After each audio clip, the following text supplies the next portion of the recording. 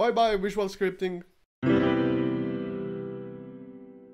Hello folks, Andrew from Yellowhead Games here. Today we're going to talk about this news. Now basically what happened is that Godot 4 is not going to continue visual scripting, and this came out just a few days ago. That might be a bad news for someone, but now I have a few questions for you. Is this actually bad? Is this going to be a bad thing? Are you really using visual scripting? Is this going to change your game dev, or are you going to move to another engine like, I don't know, Unity, because it has Bolt now? They explain here that visual scripting was one of the most requested features in Godot 2.1. So basically they introduced that, and that was actually the point why I moved to Godot. Now, a little background story here. I started making games by using ClickTimeFusion. ClickTimeFusion is an engine that uses visual scripting. I used other engines like Adobe Flash as well, but never understand the action script, and I used Wintermute engine, that is another type of software. But basically when I started really making real games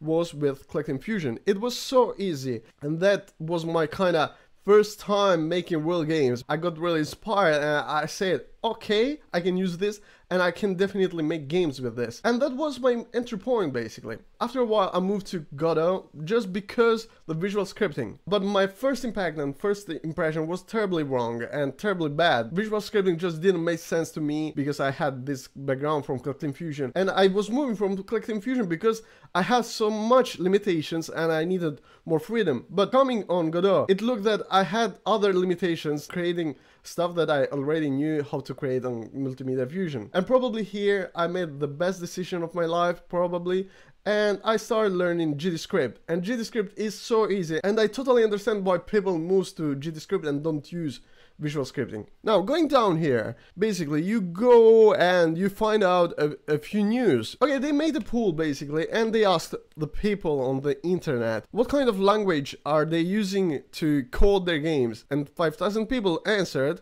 and they said only 0.5% of these people was using basically visual scripting. And that's kind of 24-25 people. It's quite a small number, actually. But there's no need for tears here, because probably visual scripting is going to come on Godot 4 as an extension. They can convert this to an extension thanks to Godot CPP, that I suppose it's a compiler, and probably that's going to be okay. This might be an extension project, and whoever wants to use visual scripting probably is going to be able to use on Godot 4.0 as well this thing. So basically, if you are interested in this extension, you need to ask them, because they need to know your answer, your needs. So just go to chat.godotengine.org and just enter the Rocket Chat server, and under the scripting channel, just write there that you need this, and they're probably going to make it a thing for you.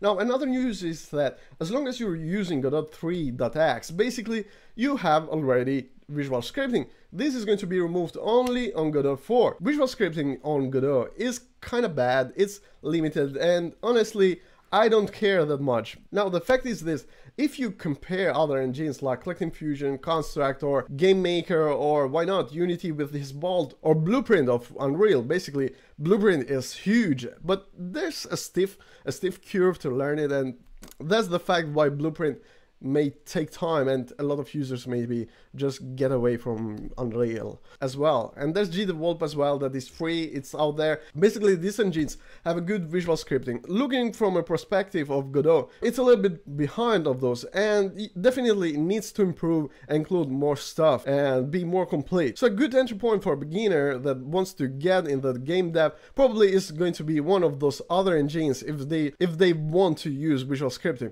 But if you want to learn GDScript, just give it a look. Just give a chance to yourself to learn GDScript, because it's going to be a good decision of your life. If you start instead with visual scripting on these engines, well, you're doing great again. I see no shame on this at all, because you're going to learn a lot. You're going to make your games, you're going to finish your projects, and most important, you're going to learn the logic, because the logic is going to be there if you're doing a visual scripting or if you're doing game dev with coding. So that's all. Guys, let me know down in the comments, what do you think about this thing? Is this to impact your game dev life, or are you moving to another engine because of this with Godot 4? Or you're just going to use GDScript because GDScript is awesome and easy? This is Andrew from Head Games. Thank you for watching, and more importantly, leave a like, subscribe to the channel, and turn on the bell notification so you don't lose any of my videos. And more important, keep deving games!